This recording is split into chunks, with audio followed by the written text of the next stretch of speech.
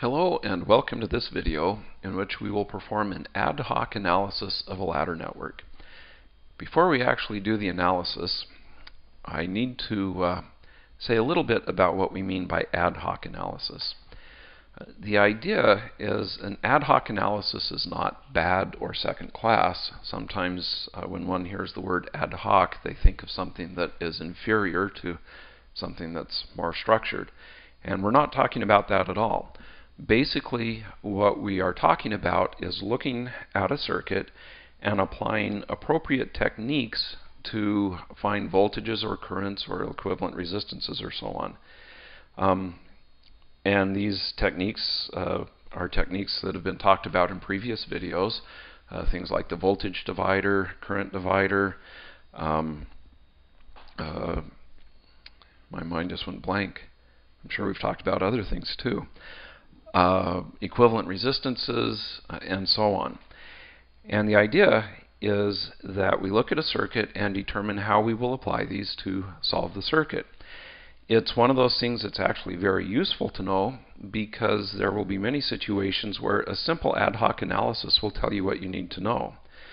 The alternative to ad hoc analysis is to use a systematic approach such as nodal analysis or mesh analysis.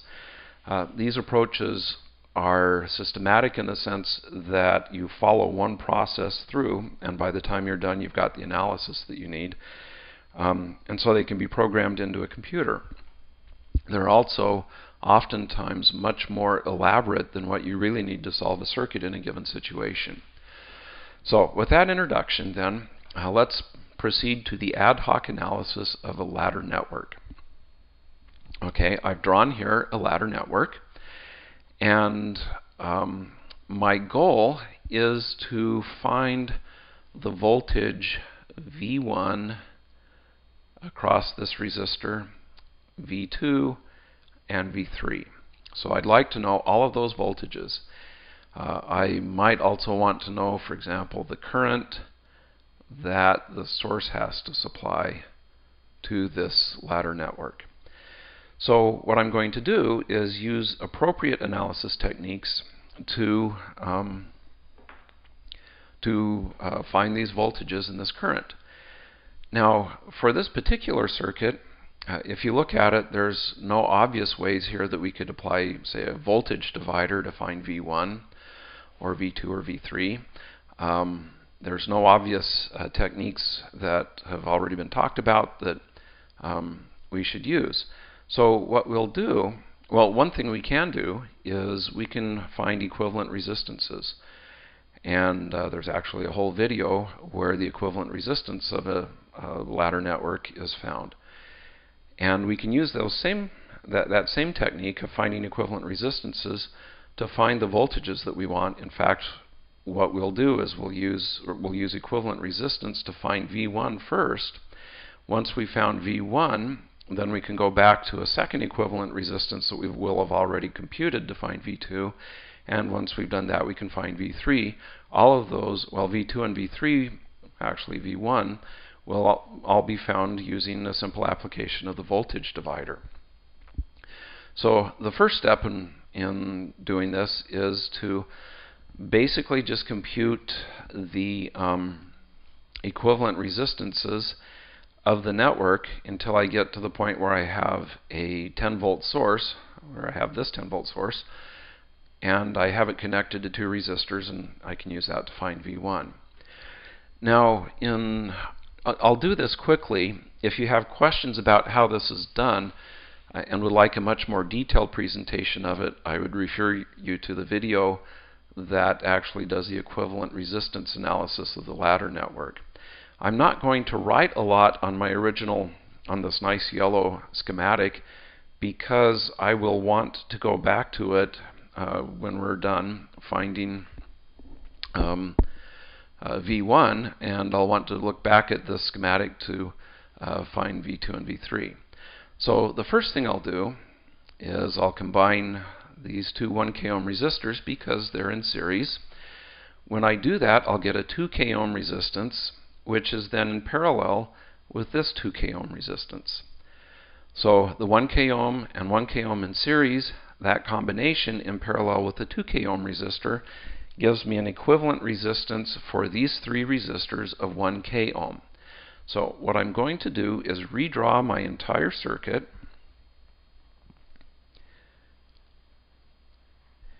And you're thinking, this looks like a lot of work.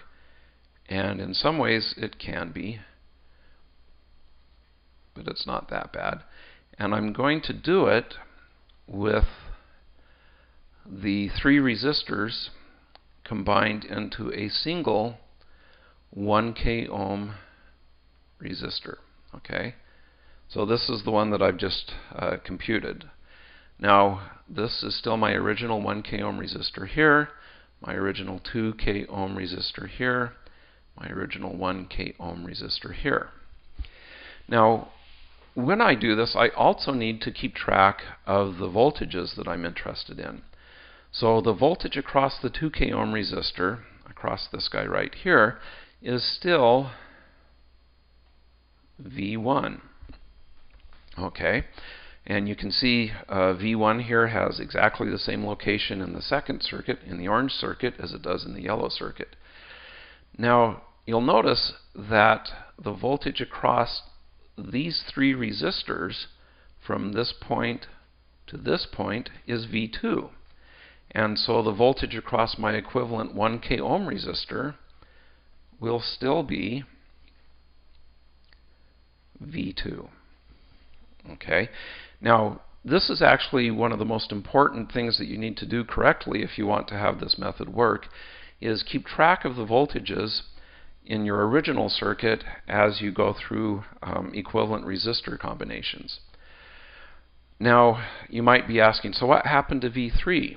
Well, V3 has disappeared because V3 is internal to the equivalent resistance that I computed here. So that's why we're going to have to go back to our original circuit to find V3 once we found V1 and V2. Okay, so now I look at my orange circuit. It's lovely, but I still can't see any way that I can find V1 or V2 using a simple voltage divider or some other fairly simple technique. So what I will do then is do another combination of this 2K ohm this 2K ohm resistor, this 1K ohm resistor, and this 1K ohm resistor. And then I'll create the equivalent resistance of these three. So again, the 1K ohm resistor here and this 1K ohm resistor are in series. So their series combination is 2K ohms. And that 2K ohms is in parallel with this 2K ohm resistor here. So the series combination of 1K ohms in parallel with the 2K ohm resistor gives us an equivalent resistance, which I'll draw here, of 1K ohm. Whoops, my K and my ohm kind of got connected. Okay, and the rest of the circuit hasn't changed.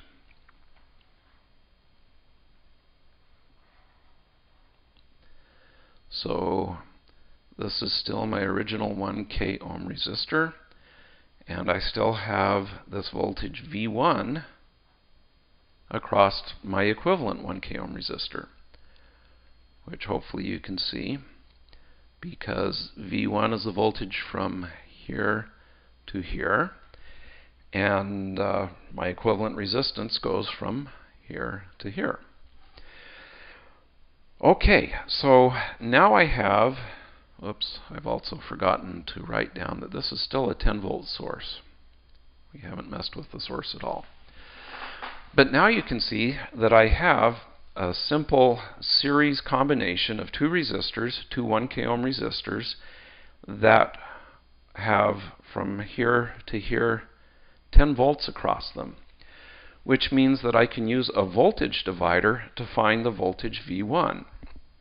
Simply like this. V1 is the voltage across the series combination, which is 10 volts, times the resistance that it's across divided by the sum of the resistances. And just to make it clear, this 1 k ohm is coming from this resistor here. Okay, so when I do this computation, I get then that V1 is going to be 1 k ohm divided by 2 k ohms times 10, which will be 5 volts. Okay, so what that tells me is V1 is equal to 5 volts. And so I can now go back to my other circuits and say this is 5 volts, and here this guy is 5 volts, because all of the V1s that I've labeled correspond to the same voltage in the circuit. Now that I know the voltage V1 is 5 volts, that is the voltage from here to here is 5 volts, I can see that I have a resistor, this guy here, and this other resistor, this guy here, which are in series, and I want to find V2 across that series combination. Now I know that 5 volts is the voltage across that combination, so I can say then that V2 is going to be 5 volts, that's again this voltage here, times 1 k ohm over 1 k ohm plus 1 k ohm. Okay, so I have this 1 k ohm and this 1 k ohm in my expression, which I can then, again, 1 k ohm over 2 k ohms is 1/2, so this gives me 2.5 volts. So this tells me then that V2 is 2.5 volts.